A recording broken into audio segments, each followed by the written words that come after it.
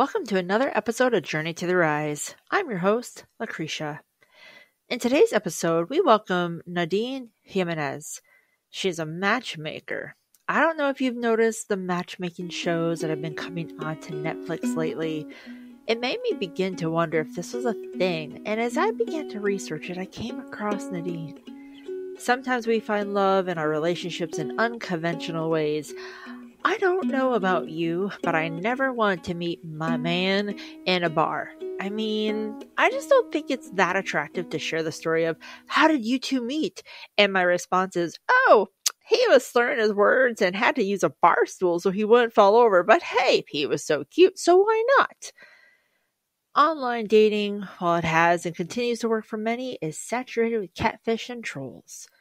And honestly, for some of us, we want to cut to the chase, be authentic in our conversations and say, yes, I want to be in a relationship, without the person sitting across the table to get flush, nervous, quickly ask for the check, and order you an Uber so you can head home alone.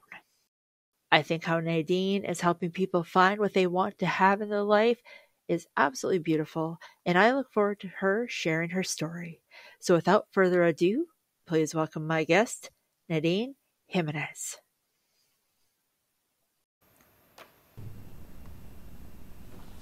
I have noticed lately on Netflix that there have been these matchmaking shows and some series, and then I come across this incredibly lovely woman on Instagram, and I just had to reach out to get her story. She is vibrant and has a passion for curating relationships and helping people find that romantic relationship they desire to have in their lives. Nadine, thank you so much for being here. Thank you for inviting me. And Thank you for that lovely introduction. I appreciate you being here. Now, I don't want to botch your name, so would you be so kind to say your full name for me? Yes, Nadine Jimenez Langagne. Ah, gracias. So where did you grow up? Where's home for you? I was born in Mexico City. My heritage is French-Colombian, so I have a mix of cultures in me. Cool. And I was born in Mexico City. I have two parents that are leaders and fighters, and that always taught me, neurolinguistics and family and relationships. They were very social, party people too. Really? So that's a little bit about how I grew up. That's fantastic. So where in Mexico? What was the city? Mexico City. Mexico City. Oh, yeah. So what was it like for you growing up in Mexico City? Like what was the environment for you there? So when I don't want to say my age, but it was pretty. It was a small city. Well, small big city, I guess. Mm-hmm. When I was born there, a lot of things to do. We always had visitors. We always did a lot of just going to the pyramids, going to museums, going to theaters. It was always full of activity, always full of friends, and also discipline. My parents were very strict in terms of school and discipline, and like I said, like mindset and family and relationships. So it was a lot of fun, a lot of activity. I'm the oldest of three. So I was the big sister, the one that had to be the example. So paved the way for my brother and sister.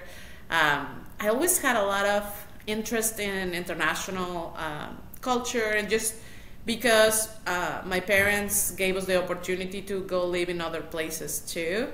Wow. So, and we have family in Colombia, we have family in Australia, we have family, everywhere. So they will come, and I will get to speak a little English here and there, and so just a lot of activity, a lot of learning, and that's how fun. What a vibrant way to grow up, especially having connections in other countries. That's incredible.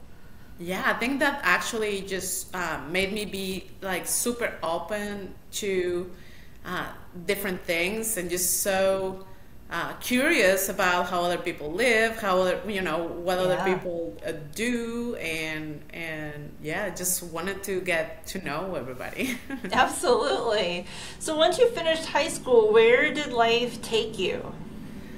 So when I finished high school, I came to live in Michigan actually for a year before I go to college, and I just love, like I said, so much the other cultures and just experiencing, and I wanted to learn English, but I wanted to just really be immersed. So my dad had a cousin and his wife that took me in their house, and I went to take some community college classes Yeah. and just learn the language. And it was I think life changing for me in a way, because it really gave me an extra skill to bring to college and to my career. So yeah, that's what I did, and then I went to college to study international trade. So Oh, I was wow. I was so interested on international stuff, and it was either tourism or international trade. And back then we were doing the NAFTA, so it was a great time to be in international business. So yeah. That's fantastic. And so when did you realize you were good at making connections and matchmaking? Like with your studies and your travels, when did you start putting that together? I think it was a combination of just having to meet new people in new places that made me very sociable and a connector. Just I have to make friends for myself, and sometimes I see that other people need to make friends too. So let's help them. I was in associations. When I was in college, I joined when I was in Michigan. I joined the International Association too, just to meet other people and to connect and help people make friends. In the beginning, I was also in love with love. I am a romantic, and I don't know. Ever since I had my first boyfriend, I was just like, this is the best feeling ever, to be in love. So I also started to, I would be the friend that asks you, who do you like, and who are you attracted to, and who do you want to meet, and I will be the one that it's not shy to go talk to somebody and just say, hey, let me introduce you to my friend. I actually got together two of my friends from college. I knew they liked each other, but he liked her a little bit more, and I will make this team projects and watch parties and things like that, just for them to just realize that they were in love. Until I went so much to just to be the third wheel, just for them to Aww. really connect. And I was like, Yeah. okay, I think you guys want to kiss at some point, Yeah. And they've been married for 20 years, so they're Oh, my that's awesome. yeah. So I think I knew it all along that I wanted, people to experience love, and I wanted to connect them. And so yeah, that's the start of it. But Yeah. I chose another career, and I loved my career as well. I love supply chain, and I love solving problems too, and it gave me the opportunity to travel to many places, to live in many places, which also reinforced the opportunity to connect with more people everywhere I went. I started in Mexico City working for my company. Then I moved to the US, to North Carolina. Then I moved to California also. Then I moved to Barcelona, Spain, back to Raleigh, and Wow. ultimately to Nashville. So all of that, it was just boiling, it was just boiling inside me. Right. And so how did matchmaking, you're going through your literally world travels, which is so exciting, but how did matchmaking start to become more prevalent in your life that made you think, I could do this for a living? Yeah. Well, I found myself single as well, in many of my stages in life. And, I use what people use. In the beginning, I used the apps, and that worked. And then I just met people in groups and things like that. So I started to see the need for me to also have a relationship. When I finally moved to Nashville, I had in my mind that this was the time to settle down. After all my travel and all this, I was single. I wanted to settle down here. And I wanted to just put an emphasis more in my life than at work, because I was working like crazy hours, and I didn't have time to date in the apps or anything like that. So I started researching, and I found a matchmaking service. And I was a client first, so I used it. It worked for me. And I said, it was at a time that I was also looking for my purpose and my next steps. It was like, do you really want to be a vice president of supply chain, or do you want to have a life and have a purpose? So it all came at the same time. And I decided that I found my purpose. Matchmaker can be a career. Matchmaking makes people happy. That's my purpose, and it will give me an opportunity to be my own boss and have flexibility to have a life. So that's how I chose it. Wow. So how does one get started as a matchmaker? You said you worked with a service, but like, how do you start to branch out? Clearly you're an extrovert, and you like to be social, but what are the steps to get started? Well, actually, I got certified. I did research. So once I knew that this was a career, I tried to apply for that company, and then I realized that, well, I cannot have two jobs right now. So let me see what I can do. And I found the Matchmaking Institute, and now it's called the Global Love Institute, and you can actually get certified to be a matchmaker. So I was like, I can do that as a hobby. It was the pandemic. It was during the pandemic. So I was like, oh, that's a perfect hobby. I'm going to become a matchmaker. And ultimately, if I see that that's what I want to do, I will start my own company. So I got certified. I did the online program, and it took maybe about a year, the way that I was doing it because I was working as well at the time. Mm-hmm. And then when you get certified, you also get some training on how to do your business case for your business, to start your company. So I did it. That's how you go about it. You just get I'm also like a lifelong learner. I like to learn. So you learn how to do it, and then you bring your own experience and your own spice, and you do it. Yeah. And so what was it like for you to go into this career full time? Because you said you have a full-time job, you're doing this as a hobby, but then clearly you just felt the pull to just dive in. So what was that part of the process like for you? I think I was once I got certified, and once I decided that my next step was not going to be another one in supply chain, I just started saving. And learning more about how to open my company. I worked with a very good friend of mine that supported me through that time and just helped me take the first steps. It was exciting at the same time, just leaving the safety of a job. I knew that was going to be scary.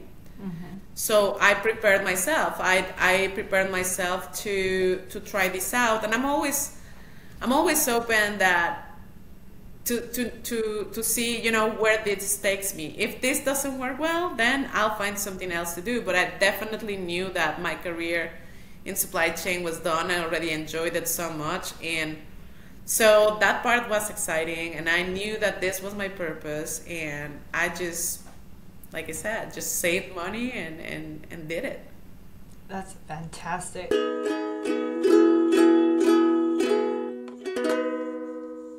We're going to take a quick break, and when we come back, Nadine shares what a day in the life of a matchmaker is like for her.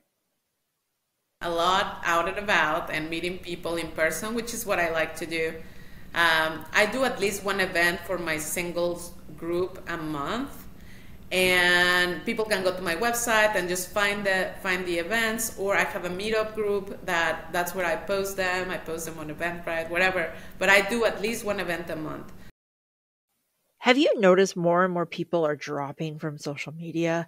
They are tired of being blasted by ads, by the nastiness that can be carried on by endless comments, accounts being blocked or deleted for no reason at all, and the reasons for people leaving and spending less time on these platforms continues.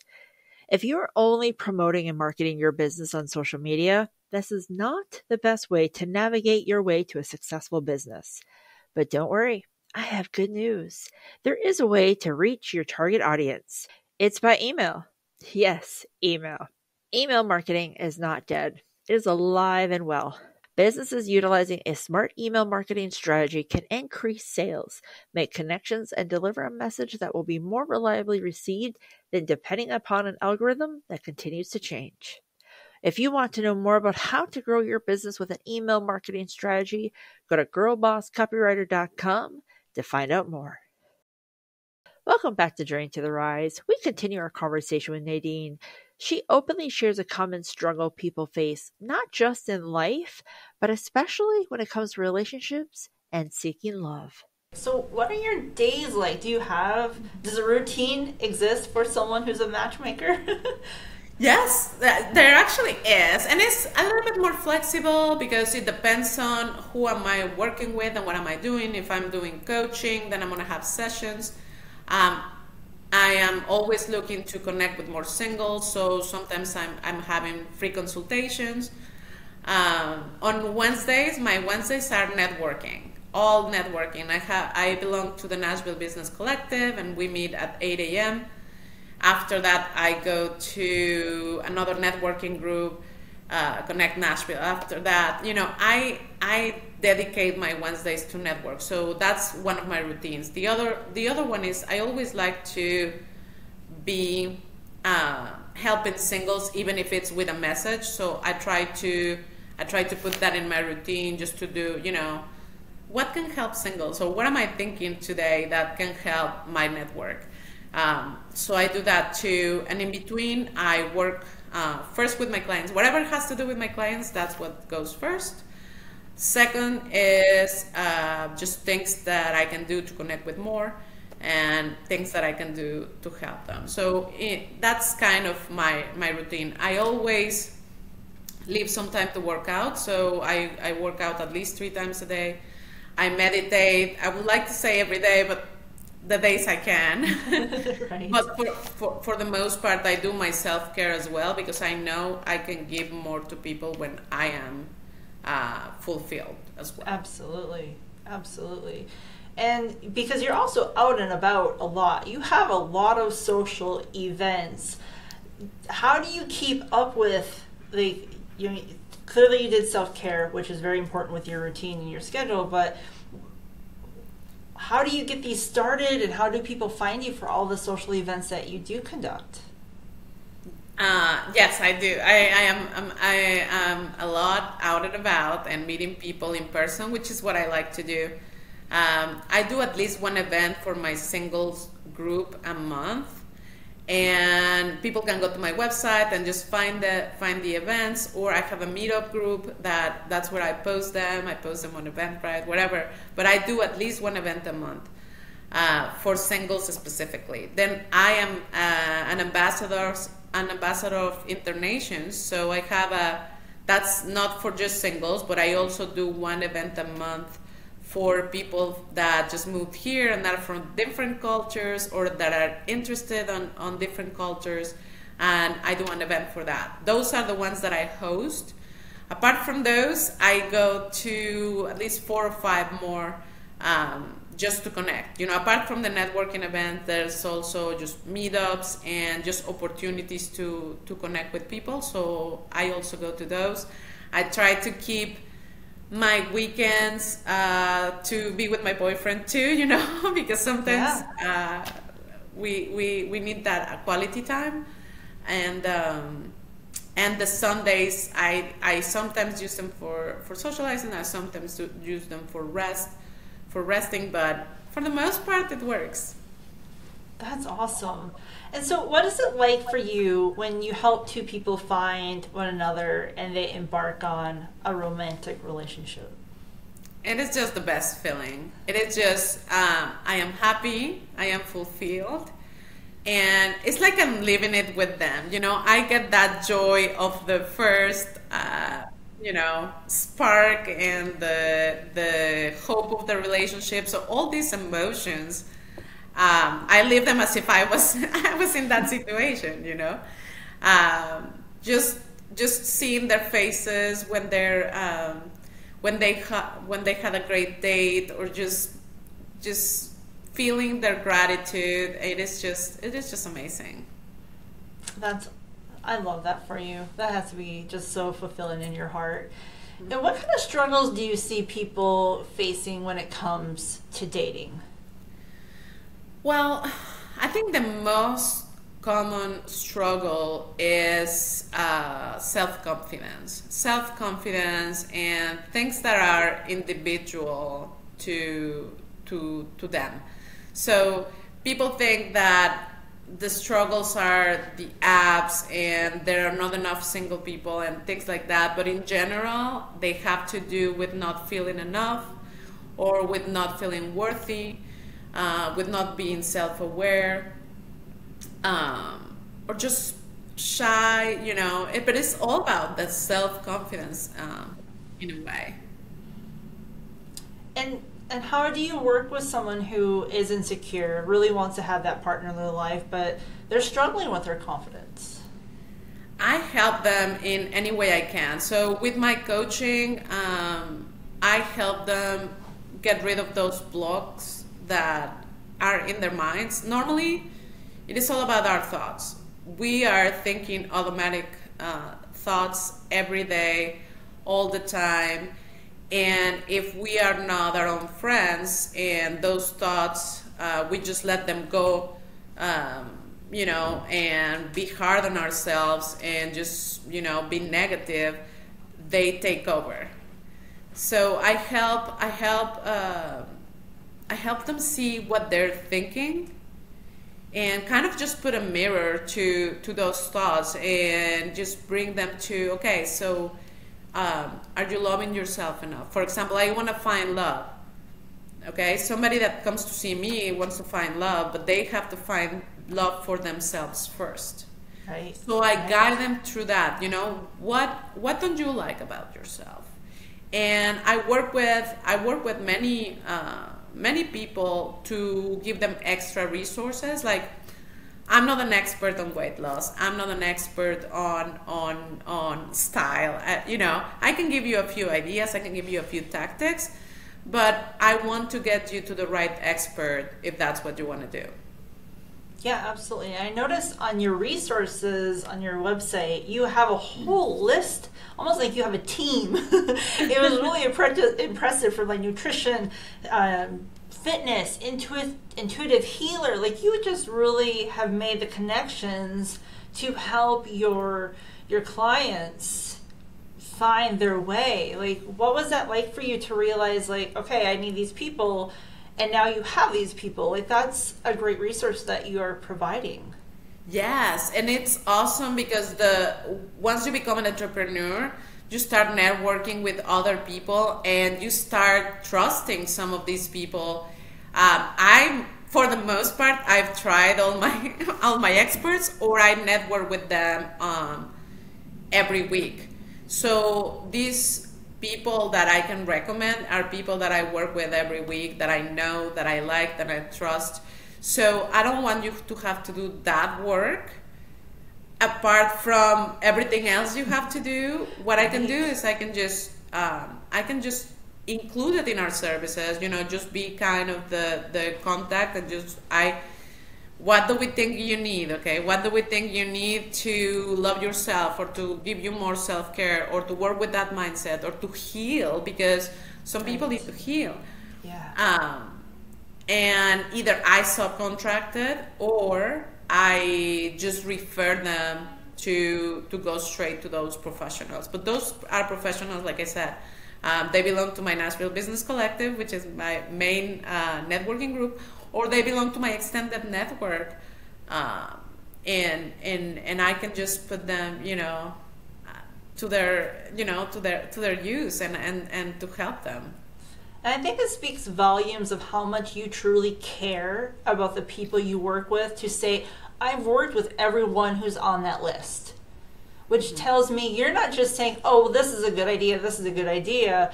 You truly have taken the time to make sure that you're working with quality people to help the clients heal, as you said. Because so many people, I mean, life is tough, relationships are tough. We get into a bad one, it can really set us back with the different wounds that we can carry. So I love that you say we need to heal so we can carry forward. And you've done all the work and the research to have trustworthy connections Yes, to exactly. really help people. That's beautiful. Yeah, and I love it, because in a way that's also my connector mission. It also helps me connect people to the right resources, and it also makes the group and everybody grow. It makes my client grow, and it makes my partner grow. So it is just a win-win. And Yeah. and I do care. I'm not one that is going to tell them, well, you probably need some styles, so hire a stylist to do this, do that. Right? I really do care about the individual, and not just like the introductions, like a lot of the matchmakers just do. They focus on the introductions and just giving you matches and send you on your way. Um, even if you're not ready, even if you don't have the support or the tools, but Yeah. I like that to be my special offering, my special um, sauce. Mm-hmm. And you're truly giving them the support, and you're giving them basically a recipe to be set up to win. Because so often, we do get into that negative self-talk. We think we're not worthy. We think, we have an ex, partner who just really drove in us, or maybe we had parents who didn't have the best tactic for things. And when it comes to that kind of situation, what steps do you take when you work with someone who's just really good at self-sabotage? So when I'm coaching, I explore several areas. I explore the past. So have they healed the past? I explore the present in terms of self-awareness. Are they aware that they're sabotaging themselves? I also work on self-confidence, self-reliance, and just go through all these questions and steps just to know what's in your mind that is sabotaging you. So if it's something that I think I can help you overcome, then we'll work on that during our coaching sessions. you know I think, okay, so this is what you're thinking, and you're going like, oh yeah, you know what, that's true. And then you decide that you do want to do the work, and you want to grow as part of this experience. Then we're on the same page. Sometimes people that are sabotaging themselves, they don't want to do the work, and that's when either I refer them out, or I just say, I want to take clients that I can serve. Right. So I'm not going to keep you in sessions if I know that you're not doing, or that you're not doing the work, or that you need something else. I am going to give you the best resource for what you need. That's awesome. And working with clients, do you notice if like body issues are a concern for people? And if so, like how do you help them overcome those, different issues that different people carry and probably worry too much about? Body issues is very is very common. They are very common in dating. But what I help do is through two areas. One of that is mindset, like I said, it's your thoughts about your body. But the other part is you doing something about it, you know? If you are doing something about it but you cannot succeed, then it's probably the mindset that it's preventing you to succeed. But I have the again it's I have the resources. I have the okay. Let's think about what. Let's say you want to lose weight, and that's your body issue. Because I see people that are curvy and they like it, and if you love it, then that's awesome. You know, because you can date confidently. Then if it's not an issue, but if it's something that you're bringing to the date, and that even if other people don't think you're overweight, but you think it, then you do need to do something about it. Either it is true mindset, either it is to say, hey, you know what? I actually really like this size. I don't want to be smaller. Or it is to, well, I gotta do something with my nutrition, and I gotta hit the gym. So whatever it is, either if it's to change your mindset or to change the actions that you're taking, I can help you figure it out. That's awesome. And it's fantastic that you're willing to be open about that dialogue. And I love that you said, if it's something you're not comfortable with, what are you doing about it? And to go into the mindset, because I think so often we get hung up on, oh, I don't like this little part of me here. And yet you get with the right partner and they're like, why? I love that. Mm-hmm. Exactly. But and it's great to hear it from outside, but you have to hear it from inside. True. That's a very valid point. So, it is great that somebody's going to like you, who you are, and you are worthy no matter what. Okay? So that is a given. That doesn't change if you're overweight, if you're a bad person. It doesn't change. You are going to be loved by someone. Now, you have to, if you don't love yourself and you're trying to find a partner, then you bring it, you show it somehow. It will make you more shy. Mm-hmm. It will make you, like uncomfortable sitting or uncomfortable, like you're covering your body somehow because you don't want them to see this, you don't want them to see this.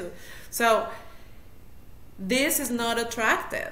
The lack of confidence is not attractive. It's not the weight, it's not the height, it's not anything in your package, it's your attitude towards it. I absolutely agree, because I notice, like, within myself, I'll just put myself out there instead of throwing someone under the bus. When I have been more insecure, I get very in my head, and I just tell myself, it just snowballs, and it gets worse and worse and worse. And I was talking with a friend of mine, like, just a few days ago, and he's a gentleman I've known pretty much my entire life, and happened to run into him on the road, and when he pulled away, I'm like, what is it about him that's just so attractive? I'm like, it's his confidence. Mm-hmm. He's a very confident man. And that was revolutionary for me, because I'm like, that's where I need to start. Exactly. So exactly. I love that you open up that door and you're willing to have that conversation and just say, look, work on that confidence and everything will fall into place. Yes. And you know what? It is a difficult conversation. I feel like I can have it because I've been through that. I've been through thinking that I was not attractive enough, and I've dated thinking that I'm not attractive enough. And lucky for me, I took action, and I had a coach that showed me how to love who I was and take the actions that I needed for myself, and to be my best friend, and to manage my thoughts when they're, So I feel like I have the authority to talk about this because it's something personal to me too. I dated being insecure, and I've dated being confident, and it's a world difference. So I can, I can actually be an example. I can actually tell you, I know how this feels. I know how it feels to feel ugly. I know. And that's it crazy. Can change. It's crazy to me that you would think that you're ugly because you're beautiful. Oh, thank you. But I used to think that. I used to have acne when I was younger, and this always followed me around, Yeah. It always followed me around saying, people are going to see it. People are going to see your scars. People are going to see, weight the same, even if I wasn't, even if I've never been like truly overweight, but for me, there are times in my life where I've been overweight, and I see my cheeks, and I see, and I could just go to that place, but I know now that is a trigger, and my thoughts are going there, and maybe I am numbing some feelings with food or with other things. And what I can be doing some transformation and just losing weight and hitting the gym, and that is a better way and a more positive way to treat my insecurity than just eating more, Right. And I love that you said manage your thoughts.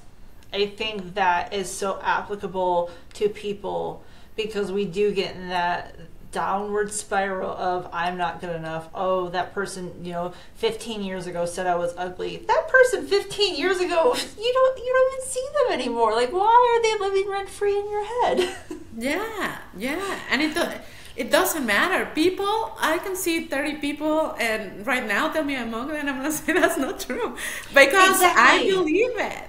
Yeah. But if you don't believe it, then you hear social media and you look at the other bodies and you look at the other faces and styles, and you compare to them because you're not feeling that you are enough, so you are looking for reasons to tell you that is true. If you say I'm beautiful, then you're looking for reasons to tell you that is true as well. Right. So you'll find it. No, whatever you're thinking, you'll find it. So if you manage it, then it's better. Yeah, absolutely.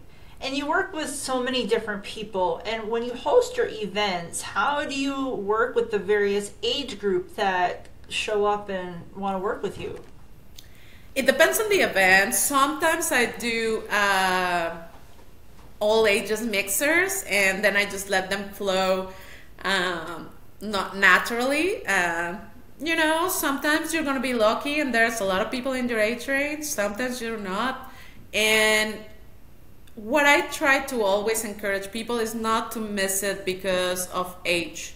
Because you never know if you're going to meet an older woman that is going to have a son or a daughter or a friend, nephew, whatever. So if you see it as I am going to have fun and meet people, it's very different than if you see it as I have to have people in my age range because otherwise it's not going to be a successful event. That's not how I see it for my events, and I hope that my attendees know that about me now. And know that sometimes they're going to be younger, sometimes it's going to be older, and that's okay, because at the end of the day, I am going to meet you, and I'm going to try to match you anyway. And you have more possibilities of me matching you if I meet you in person. That's one of the events. The other events that I do is speed dating. On those, I try to divide by times, like at 6 o'clock, the 20s and 30s, 7 o'clock, the 40s and 50s, and then the 60 plus. Or, just try to make it so that, because you are doing speed dating and it's going to be one-on-one time, I do want the conversation to flow smoothly. Yeah, absolutely. Do you notice there's a particular age group that you're working with, or is it very mixed across the board for you? I work with everything, a little bit of everything. I've noticed that the younger man generation, the younger male generation, is attracted to my coaching, attracting a little bit to my coaching and to helping them. Just nobody teaches you how to date, so I feel like they look at me as a teacher and as a guide. and helping them build that confidence. So I have that younger man generation. I also have women that I mentor, but it's less. But it happens like sometimes I match the people I'm mentoring with the people I'm coaching, you know. And then I have the older women that are also identifying, you know, with my story and with me, and they want a little bit also of coaching and matchmaking. So I have those two. My target market has been men because I think that methodology works. But I work with everyone. I really just want to help people connect. That's beautiful. Are there do you face challenges working with someone who's been divorced? The main challenge with people that are having divorce, well, there's two main challenges. One is if they haven't let go. So if they haven't forgiven that situation that guided them through divorce, then that's something that we need to work on before they even go dating. But it can be worked on. That's the good news. The other issue could be when it's not yet final and they're still going through the struggles. I try to tell them, you know, take some time, make it final before you even come to a matchmaking service. You know, I think you do have to have that time to make it final. And if it's amicable, then you can go right ahead and date. You know, if it's something that you just decided that wasn't a good relationship. But it's all about how people manage their own divorce situation. Right. Some people are holding grudges, and that is going to get in the way. Right. Absolutely. And what kind of challenges do you face working with someone maybe who's been single for an extended period of time? I think the challenge there is openness. Because the more that you spend by yourself, the more you only like this and you only like that, and there will not be any way that I will give up my independence for anything less than this. So right. And for those, I tell them, really reflect and your list and see if those are really things that are important to have a relationship. First of all, do you really want to be in a relationship? Right. Decide. That is part of the self-awareness on the coaching. Do you really want to be in a relationship? And then let's focus on a top 3 non-negotiables. You know, those are really the things that are important, because when you put a big list, nobody's going to measure up. And I've seen profiles. Right. I sometimes help people with their profiles because I've seen profiles where they're listing everything that they need and what they want. And guess what? Your future partner is disqualifying themselves. They are disqualifying themselves when they see that list. Right. Because they're thinking, oh, that's not me, so bye. You were cute, but bye. You know. Right. So that's the thing with people that have been single for a long time. Just the openness. You have to be open to receive. Otherwise, you're gonna stay alone. Yeah, I think you're absolutely right, because if you do have this huge list and you want everything to be checked off, as you said, you're disqualifying someone who could treat you like, you know, the ideal situation that you really want to have in a romantic partner, but maybe they don't know how to cook Thai food and that's important to you. It's like, well, what if they picked up Thai food and brought it home? You know, like there's a compromise. And I love that you say, hey, we have to work on this because your list is intimidating and you're scaring people off. Exactly. And then when I introduce them as the great people they are, then that has a completely different effect on the potential matches. Mm-hmm.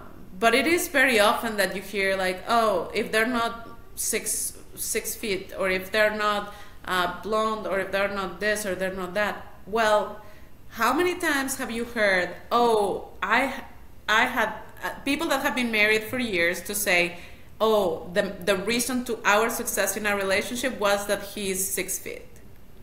Exactly. Never. Right. Or that she's a blonde, that's why we're so happy for so many years. No. No. So be open and experience that person there and how she makes you feel, how he makes you feel. Yeah.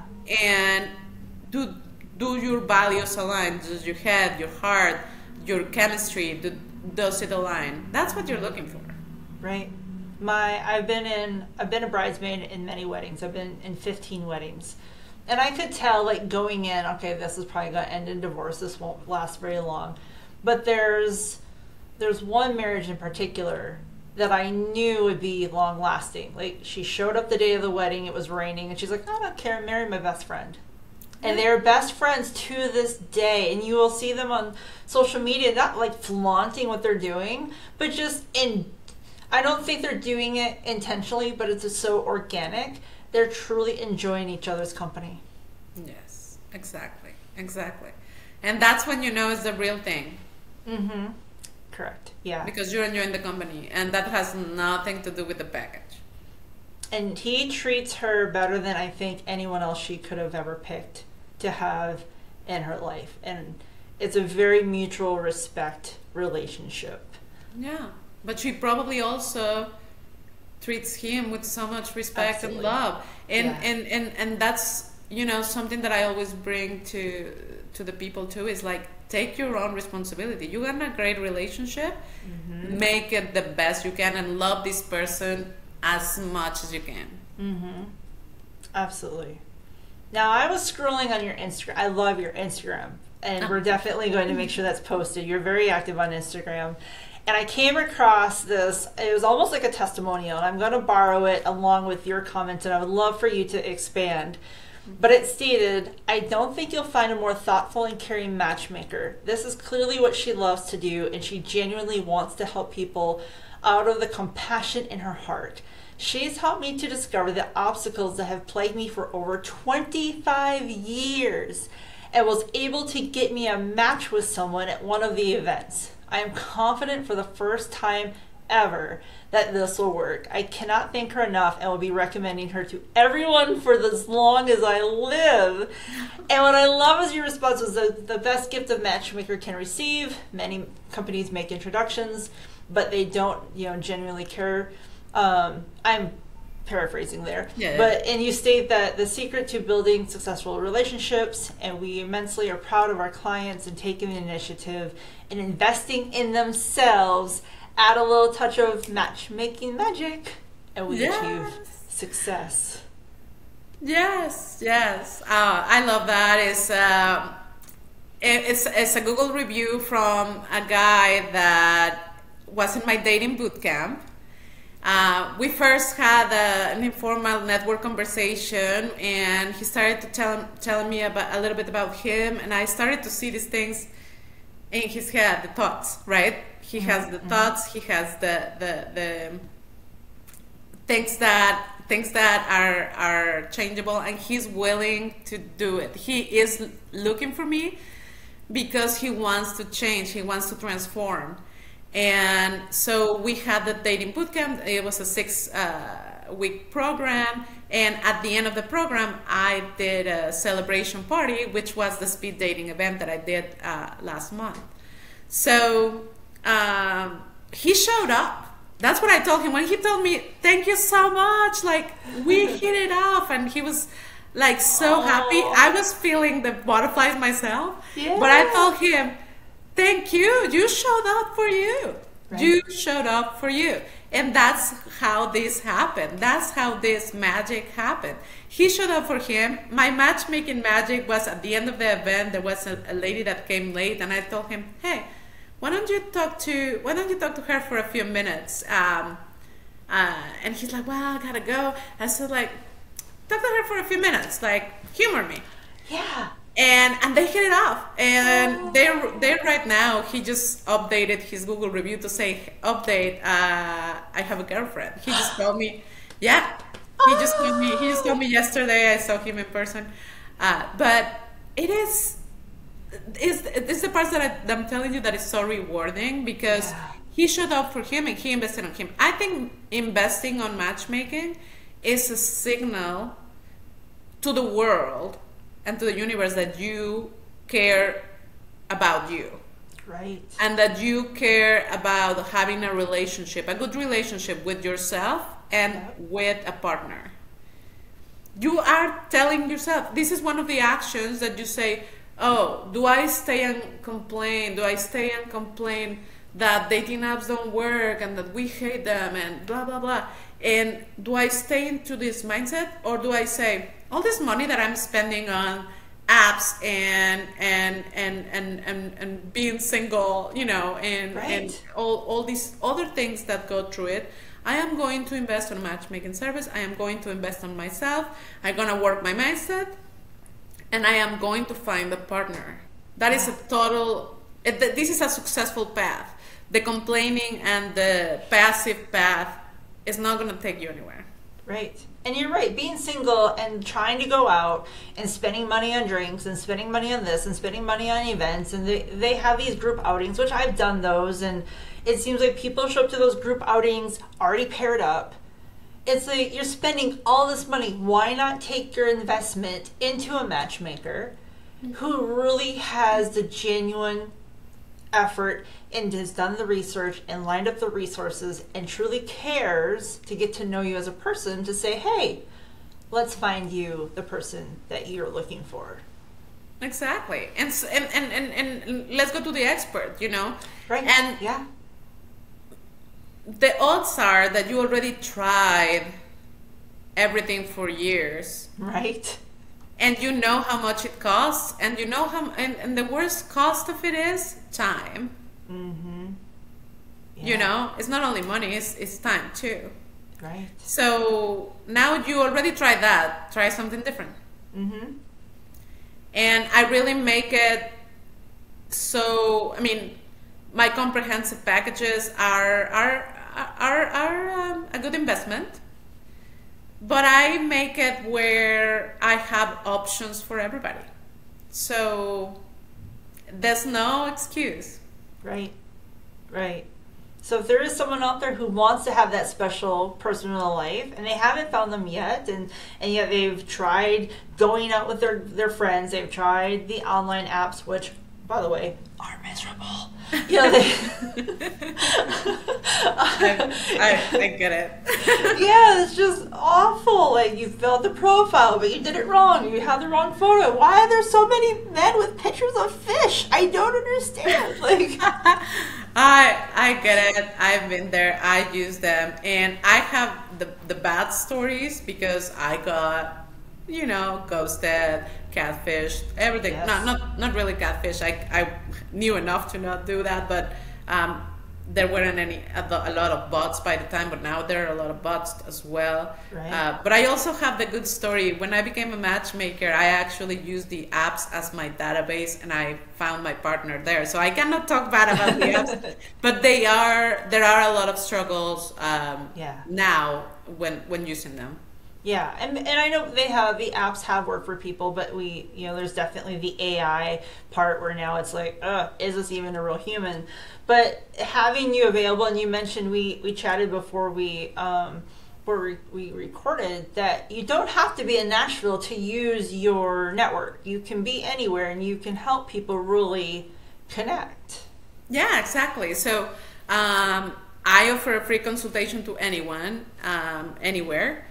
And dating coaching as well. And I have a network of matchmakers, more than 900 matchmakers all around the world. Wow. So even, I feel better about taking matchmaking clients that are in Nashville, but I have the network and that I can refer you to another matchmaker of my trust as well. So that's how I can help you from wherever you are. That's amazing. Now, how can people find you and connect with you? Like, let's get the website, the socials. We want people to find you. Fill us in. All right. So matchmakingnashville.com. That's the website. I have everything there. Instagram at Matchmaking Nashville, Facebook at Matchmaking Nashville as well. And just go to my website and build a consultation. I think that's the best way to get with me. Just send me a note on Instagram or Facebook, whatever. Get on my calendar. Go to my Calendly link and get that 30 minutes worth of value, and let me get to know you, because you never know. I can match you. That's amazing. And I will get all of that posted in the show notes.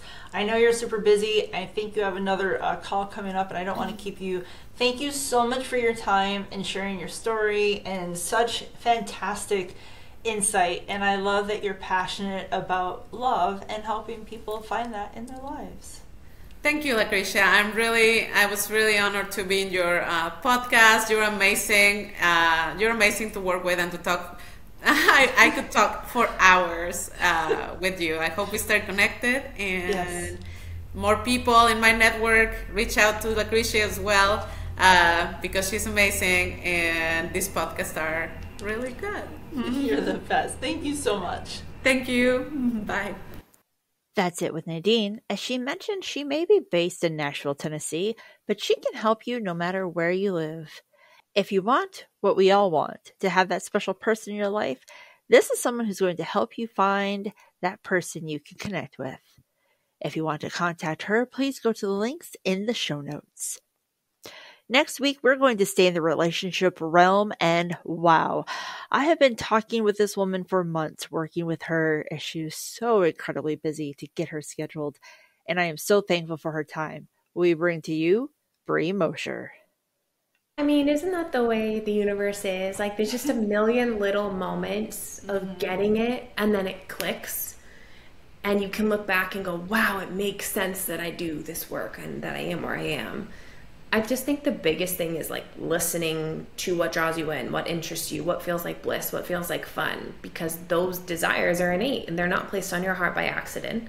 You know, if you feel drawn toward feminine, masculine energy, follow that. If you feel drawn toward, I don't know, becoming an aerospace engineer, follow that. Right. Your desires are innately, I believe, placed on your heart by the universe because they're leading you down your soul path. Yeah. So with that knowledge, I just kind of kept doing what felt good, and then I would gain clarity. But I will say the abusive relationship was probably the biggest awakening that was the biggest aha, and it was 1,000 little aha. Thank you so much for listening to Journey to the Rise. Please do follow us on your podcast apps. You have the latest episode downloaded. Would love to have you give us a follow on Instagram. You can find our account at Journey to the Rise Podcast. This episode was researched, produced, and edited by Girl Boss Productions. Music was written and produced by Girl Boss Productions. Please remember to be kind to yourself. When you're kind to you, it is easier to be kind to others. Because as I have mentioned before, my friend Nina Covington often says, you cannot hate yourself into a version you love. I'm Lucretia, and you've been listening to Journey to the Rise.